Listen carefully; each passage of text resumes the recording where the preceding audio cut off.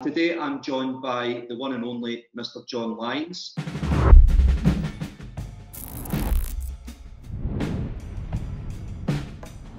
So today we're going to be discussing distressed properties and what that means, okay, for end users and possibly for agents as well, to try and educate the market a little bit. First of all, can you elaborate a little bit, what is a distressed property and how is it different from other type of properties out in the market?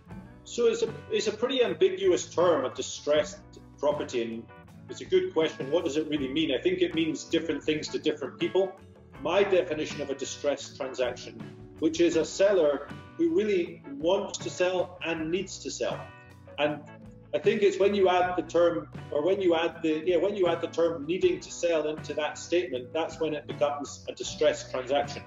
So for example, if a property is highly leveraged and there's the opportunity potentially to close the deal below the debt level that is against the property with the bank, and the banker may be willing to engage in that process, and if that price is also below maybe by 10 or 15% recent transactions of the same type of property, then I would say that is defined as a distressed transaction, because there's a real desire to sell, there's a real need to sell, and you're obviously getting it at a price that is lower than the recent comparables. In terms of purchasing a distressed property, what different ways can you purchase it?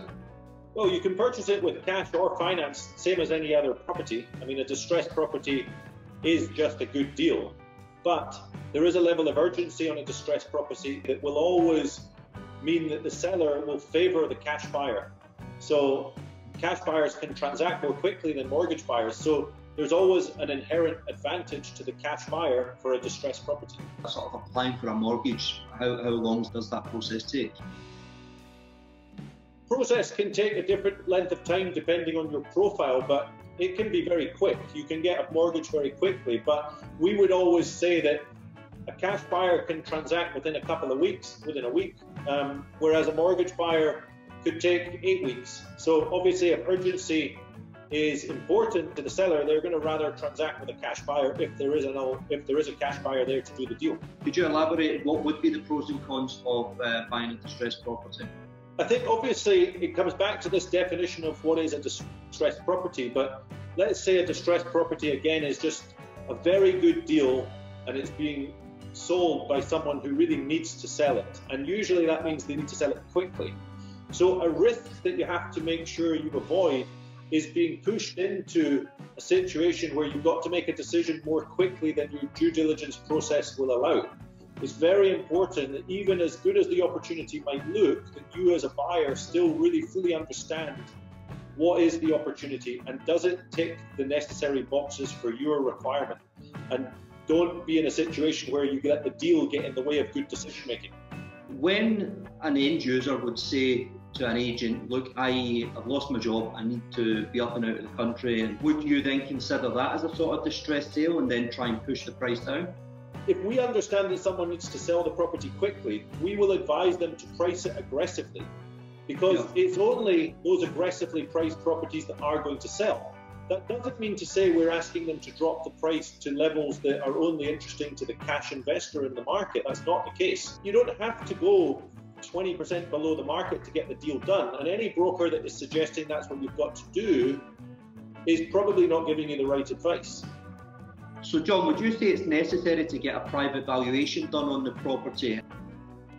It's not necessary if you're a cash buyer, unless you want to satisfy your own curiosity and do some due diligence that you feel comfortable that you know what that property's worth and it's got somewhat independently objective valuation attached to it. But if you're a mortgage buyer, the mortgage will only be issued on the purchase price or the valuation, whichever is the lowest. So for that reason, it does make sense to get a valuation done, and it's part of the process anyway, so you have to get the valuation done if you're a mortgage buyer, but it makes sense to also put some conditions in your contract of sale, of purchase, sorry, that means that you're not tied into that deal if the valuation comes in way lower than what you've agreed to pay for the property. Is there any laws around sort of minimum price bracket for certain communities to sort of protect the overall price? of a community? Yeah, there's not anything that stops you from transacting at a level that is agreed between the buyer and the seller, but there is the difficulty that can be encountered when you get to the land department. So we've actually had an example relatively recently where we sold a property in Victory Heights for 3.2 million. And when we went to the land department, they had on their records that the valuation for that type of property should have been closer to 3.7 million. But because there wasn't many transactions happening in that narrow area of the market, their valuation was actually historic, and it hadn't really taken into consideration the fact that the market changed since then. So what happened in that situation is there was a negotiation with the land department that took place, and eventually the deal went through with a valuation of 3.4 million for the purposes of paying the Dubai Land Department fee, the 4% transaction fee. It didn't change the price of the transaction, it just changed the price of the 4% transaction fee. And that was applied to the 3.4 million price that was agreed at the land department, not the 3.2 million transaction price. John, anything you would like to close off by saying? I'll say thank you to Bayut for having me on. Thank you, Chris. Thank you to everyone at Bayut.